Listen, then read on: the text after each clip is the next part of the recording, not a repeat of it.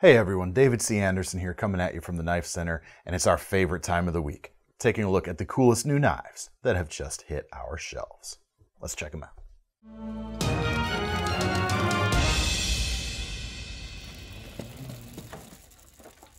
All right, starting things off as I like to do whenever we are able with some exclusives. And the first is, I think, a pretty big deal.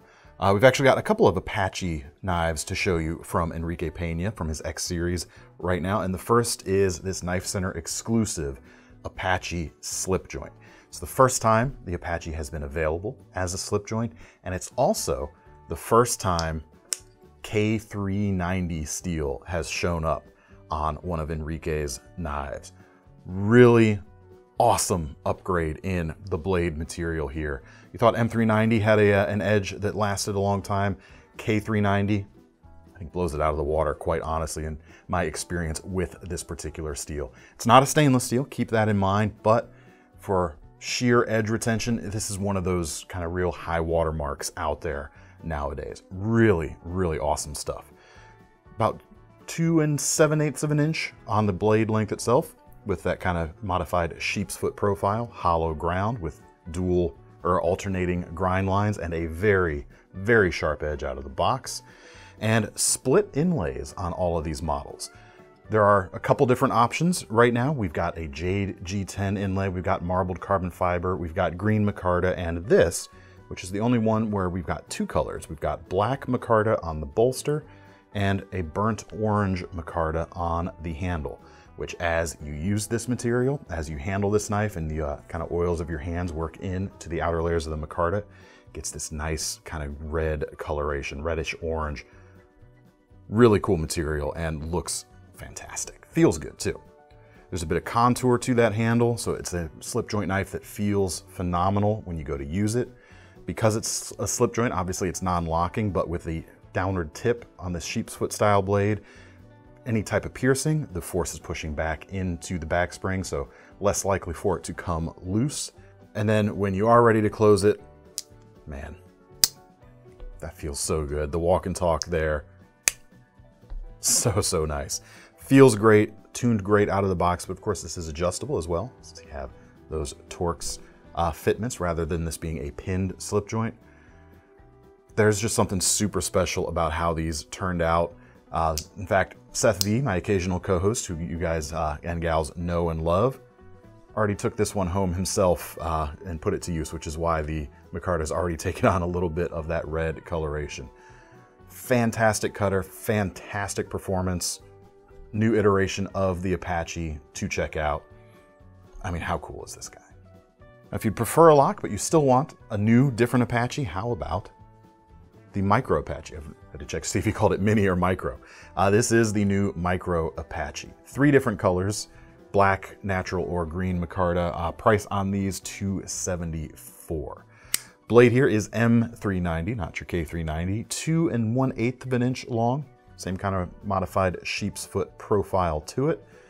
And you've got a nice stubby little handle here. It's kind of about a 3-finger grip for me, but it feels pretty darn secure. You've got the frame locking mechanism there to keep it secure in the open position. And then you've got my nemesis, the front flipper. But this one works pretty well, especially impressive considering this is a smaller knife. I think the smaller a knife gets, the more tricky front flippers can get, but this one, no problems. It's because it's a little more of that top flipper style, I think, rather than being a front flipper. Works great with the thumb, works great with the index finger, whether you're using just the tip or whether you're kind of wrapping around the top of it to pull back. Both of them work fantastically well for such a small knife. Feels great, stashes easily in the pocket thanks to its size. You've got a milled titanium pocket clip there on the back, ball bearings in the pivot. Just an awesome little utility knife here. Excellent performance, excellent feel. Yeah, what more can I say? I like it a lot. All right, next we have a Sprint Run Spyderco. This is the Urban, not Urban Lightweight, which most of the Urban series right now comes with FRN handles. This has an ivory G10 handle. Price on this $280. And this is kind of a pattern that I have some experience with, or some history with, I should say. I took one of these at one point, the lightweight version. I needed or I wanted at least, a 2.5-inch non-locking blade that was one-hand opening and had some safety features involved, which this knife had all of that except for the blade length. The lightweight versions, it's like 2.6 inches. So I kind of ground it down to bring the blade length in a little bit shorter. But on this sprint run, it's essentially already been done out of the box. This blade is just under 2.5 inches long. Kind of cool from my perspective at least, and for my needs at least. Damasteel blade here as well. So you've got performance in addition to the good looks of a Damascus blade. And this is the Bjorkman's twist pattern, as you can see inscribed right there on the front of this Italian-made knife. Full flat grind, gonna slice really nicely. And this is another slip joint knife. You've got a half stop. The action is not as snappy as that Pena we just looked at earlier, but still nothing to complain about whatsoever. But you have safety due to the finger choil there. If the blade comes loose, your finger's in the way to keep it from closing further. Apart from that, it handles and feels just like most, essentially most locking Spydercos out there, which is a good thing, and as far as I'm concerned as well. Wire pocket clip to keep things looking subtle on the outside, and then of course the white of the handle is nice and, what's the word I'm looking for? Domestic looking? Classy looking anyway. Very gentlemanly carry overall, but still very good for daily use, I should say. All right, this next knife I actually got a little bit of history with as well.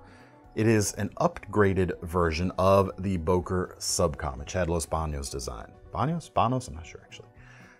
The original of this came with Aus-8 steel, and it was either the second or third knife I ever bought from KnifeCenter back in the day before I worked here. I think it was the second knife I ever bought from KnifeCenter. Still have it somewhere. Great knife. I love the form factor of it. It folds up into a nice flat panel here that fits great in that watch pocket in a pair of blue jeans. It's a small knife that has a bigger grip thanks to that same wide patch, even though it's a 2.5 finger grip here. It feels secure thanks to that size. Got a frame lock for security, and now the blade steel has been upgraded to D2 from the Aus-8, so even more edge retention in this about 2.25 inch blade length. Really cool knives. Price on this one is about $49, just under that. But even less if you go with kind of the base standard color model with just the black injection molded front scale and the standard satin. Is it satin blade finish or is it still a bead blasted finish? Looks like it's a bead blasted finish on the D2, like $40 for that guy, so not too bad. This one has, of course, the orange as well as the orange thumb. Wouldn't call them a stud so much, but the thumb ramps there for opening, and then black stone washed stainless steel frame lock on the back as well. 2-position pocket clip, so you can carry it tip up or tip down on the right side. Really cool to see this, which, if I'm remembering my history correctly, the Subcom was the first Boker Plus knife. So it's cool to see them keeping it current today. All right, next up we have a new CRKT. This is the Butte from Lucas Burnley Design, and not Butte as in beauty, Butte as in the land formation. And it's a pretty cool knife. I really like the shape of it. It's about $125, and we've got the deadbolt lock, CRKT's kind of new signature locking mechanism. Came out a couple of years ago, 2, 3, something at this point, and they've been kind of taking a measured approach on the models they're putting it out on. They didn't just plaster it on anything. And this, I think, is my favorite shape for just a general purpose EDC folder that I've seen with the deadbolt lock yet. I'm really digging it. D2 blade steel, 3.4, almost 3.4 inches in length, stonewash finish, just this nice looking clip point shape. G10 handles of the green variety, and then you've got a copper backspacer. I don't think it's actual copper though. Yeah, it's just an anodized coating right there, which matches with the pivot ring on the deadbolt lock. Now the deadbolt, of course, is named for how it looks on the back, essentially. It looks like the deadbolt that you'd throw on a door lock at home, or on the lock for your door at home. And it's got 2 hardened steel pins that run through the tang of the knife, and when you push this button here, it moves those pins out of the way and you can close the knife. Note about closing the knife, this is an assisted opening knife.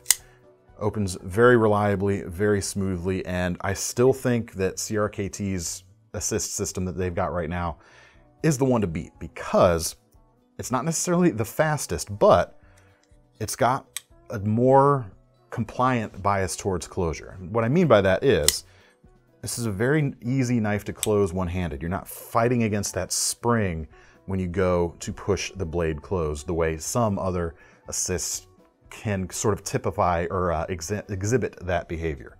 This one, not so much. Very easy to do that without much thought. It's not getting in the way. Would I prefer it maybe if it wasn't assisted and you can just kind of flick this closed? Yeah, me personally, I would, but at least you're not fighting the system the way it was designed. It was very smartly engineered to work exceptionally well. And the whole knife, I think, is going to work exceptionally well.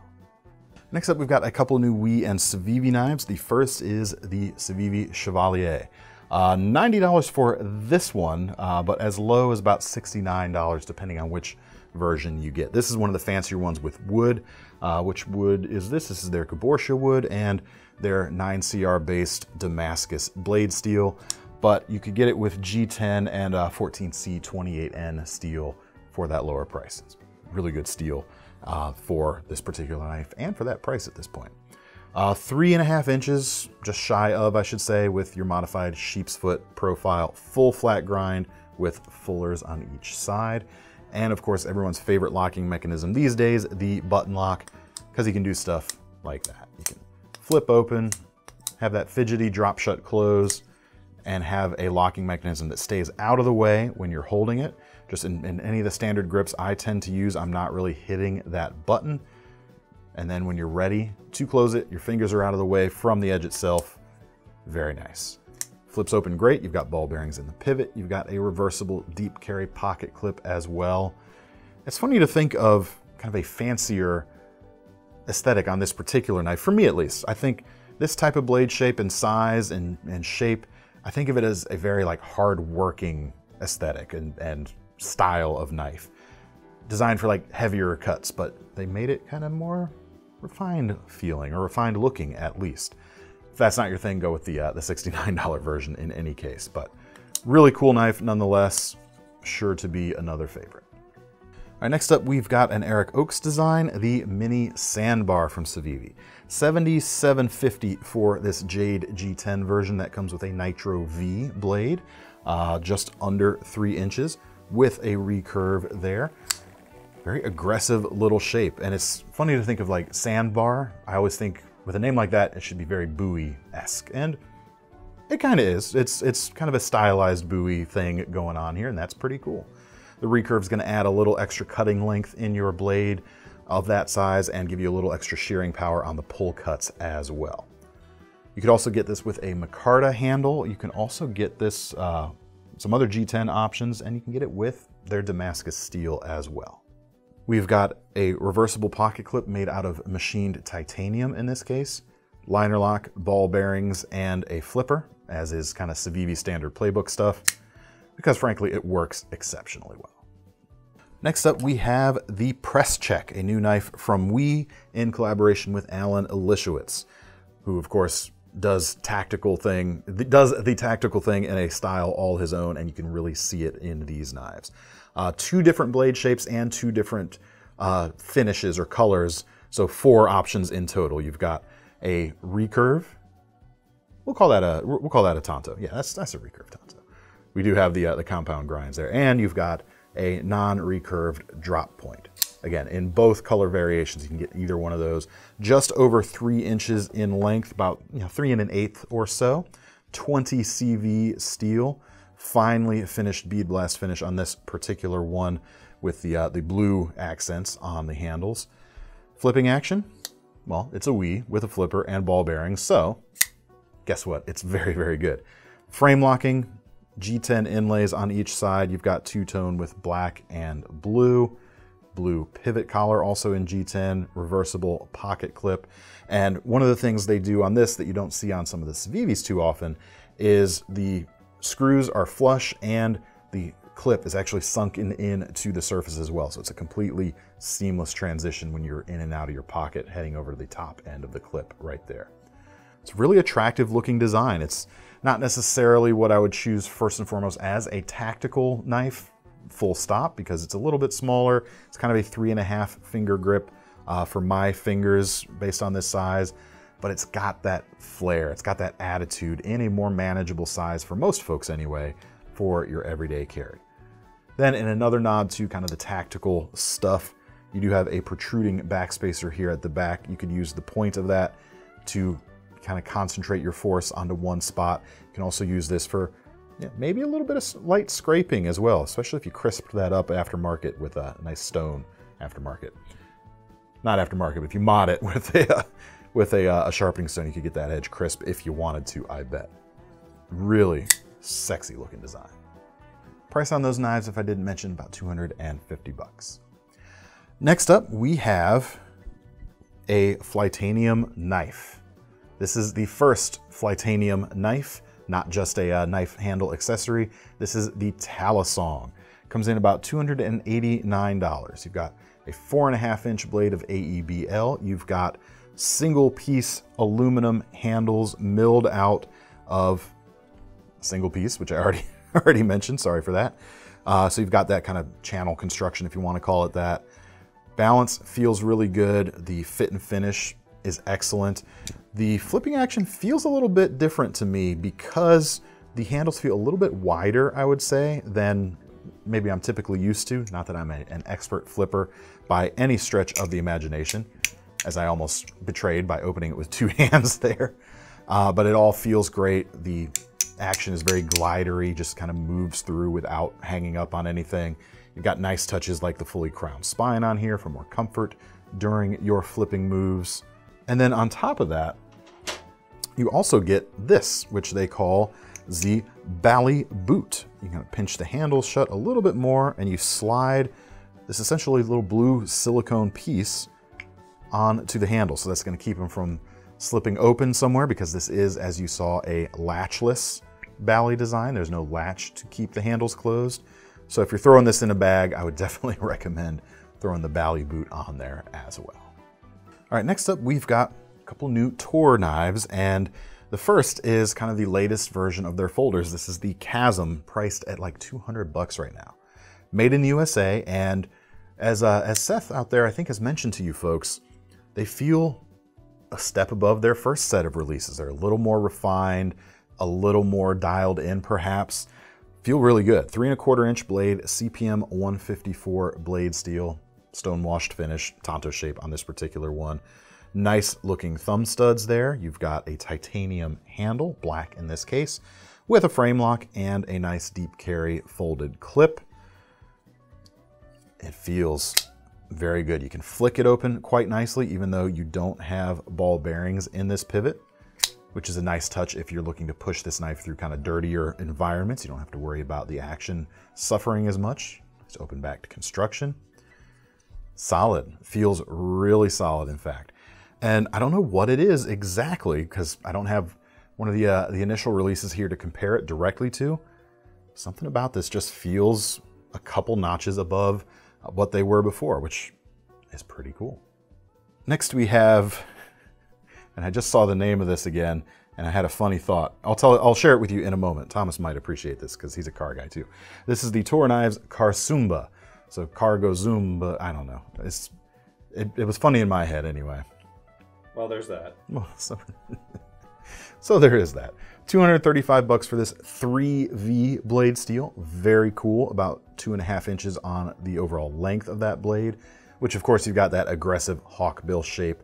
Great not just for the self-defense applications that kind of karambits are, pointed to, but great for utility work, especially cutting through fibrous stuff, cutting through rope, even cutting through cardboard. Anything you don't want your material to slip off the blade as you're cutting, the hawkbill shape can kind of help to keep it gathered up on the cutting edge itself. Might not be the best cardboard slayer out there due to the thickness, but the shape itself is going to do things helpful when you are slicing through that sort of stuff. G10 handles. Wait, no, this is not G10. That's micarta. Black micarta handles here. You can see just a bit of the weave. You got that nice, slightly more organic feel in the hand than you would if it were G10. Now, a word of warning if you are one of the larger pawed folks out there. My hands are slightly larger than average, and I don't quite have like a full length grip inside the handle there. So keep that in mind. Yes, I can choke back behind the beak at the end of the handle and still feels okay, but it doesn't feel like this knife was made for me, and it probably won't feel like it's made for you if you've got big hands as well. The sheath is a FlexTech Kydex. It has sort of a soft click in, and it's got sort of a leather-like texture on the outside molded into it. Kind of neat. Belt attachment is sold separately, however. Large tech lock will get you taken care of, or something like an Ulti clip if you prefer, but you will have to purchase that separately. All right, next up we have the Tour Knives Jank Shank, another Karambit-inspired knife, but with a Wharncliffe blade rather than a hawkbill. $195 for these. You've got a 3-inch CPM 154 blade steel, thicker as you might expect on something like this, which is kind of a stabby, pokey device more than anything else. This is not going to be an efficient slicer, but it will be a durable daily utility blade if you're going to put it to use for that sort of thing. A lot of strength and rigidity behind that spine to really stand up to pushing through cuts as you need it to. G10 for the handles. This one is the red because I thought it was rather striking, but there are some other colors that you could have. As far as hand size, if you do have slightly larger than average hands or bigger, for my hands right now, this fits really nicely in a forward grip and on a typical Karambit style reverse grip as well. Kind of perfectly sized for my hand, actually. Feels great. Edges are nice and chamfered, so you're not kind of feeling a hot spot from any of the tang of the knife. You feel a little bit more the handles actually, thanks to the kind of aggressive scalloped texture they've given to it. But of course, you've got a lot of grip along with that as well. Sheath is the same FlexTech Kydex we just looked at on the previous Tour knife, and likewise, you'll have to bring your own Tech Lock or Ulti clip. Tech Lock, T-clip, Ulti clip. Sounds like a street hawk vendor selling belt attachment sheaths or belt attachment things, but they will all fit this whole pattern right here. Very nice package when it's put kind of stashed away, not an overly bulky Kydex sheath, so it should be very easy to integrate into your daily equipment. All right, last but not least, which is funny because there's 6 knives left here, Honey Badger Knives, a new brand to introduce for us here at the Knife Center. And the reason I'm kind of talking about them all together is that's the way it makes sense for this brand, because they've got 3 sizes, large, medium, and small flippers. And yes, those are the names. And they've got several blade shapes available across all the different sizes. So we'll talk about them together. This is another, like a new, excellent feeling brand in the budget-oriented space. Things are put together really nicely. This is the small size. All of these knives have injection molded handles, also with several different colors to be had. Nice blade or nice handle shapes that are going to work for a lot of different hand sizes. You've got a reversible deep carry pocket clip, which is a nice touch.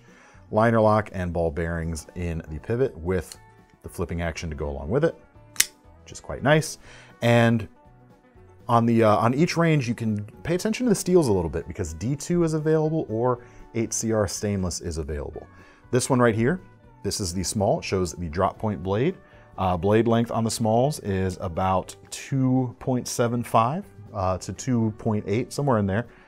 Each one's, I think they're each a little bit different depending on which blade shape you go for, but all of them are under 3 inches. 8CR stainless versions start at around 33 bucks. Fantastic budget option. D2 available for just over 50 on the small here, $55 for a D2 tool steel blade with more edge retention. Great drop point shape here. It's going to be a shape that works for just about everyone. You can use that flipper, or if someone's more used to doing like a thumb opening, you've got the thumb hole cut out here. You've got a full flat grind and it's not too thin, so it's not the most efficient slicer, but it's good for a broad range of things. We've also got this modified sheep's foot profile here for a more kind of utilitarian style of blade with the blue FRN on this particular one. Same great action, same great specs. Moving up to the medium size, blade lengths here are about 3.2 or thereabouts, and base 8CR models start at $35. The drop point blades on all of these can be had with or without a choil. So they're even on the small, you can get that drop point blade with a choil, and there's some jimping in that choil as well. So it's not just a smoothed or a smooth cutout. You've got a little extra traction right there. Handle shape still works great at this medium size. Going to work well for, I can't imagine a hand size, honestly, that would have a problem with this handle shape. It works fantastic. The honeycomb texture on that FRN gives you a little extra grip. You've got a little bit of contour to it as well. It's just a really smartly designed handle. Next blade shape, also shown on the medium size here, we're calling this the leaf shape blade. It's got a little bit of a straight clip point here at the top or at the end, and a continuous belly throughout the edge. Really nice. Brings the tip down just a little bit compared to the orientation of the drop point. So it kind of splits the difference between the drop point and the modified sheep's foot, for example. You're going to be able to use the tip here really nicely. It's going to point forward really nicely if you're needing to poke or thrust with the knife as well. And of course, the large. You can get all these same blade shapes you've seen so far on the large. And you can also get this gut hook drop point blade here, which is only available on the large. I think this is the only blade shape that is restricted to just the one size.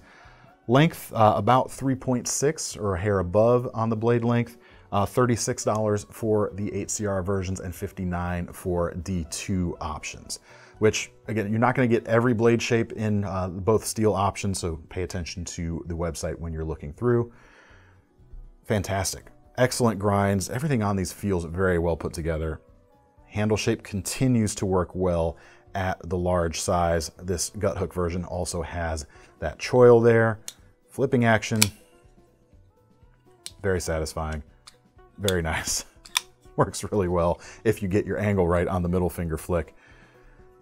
Really smartly designed. They may not have the most exciting names, small, medium, and large, but the product itself is great. Final blade shape, the Tonto here with a more stout tip here, thanks to that more abrupt grind. A lot of strength there. Good shape for daily use as well. You've got belly on the leading edge of that Tonto. It's not a straight chisel tip, if that's what you're looking for. I'm sorry.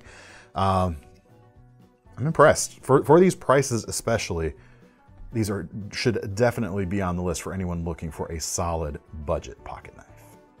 And that's all I have to show you this week. Let me know your favorites down in the comments, and to get your hands on any of these knives, links will be in the description, and that'll take you over to KnifeCenter.com.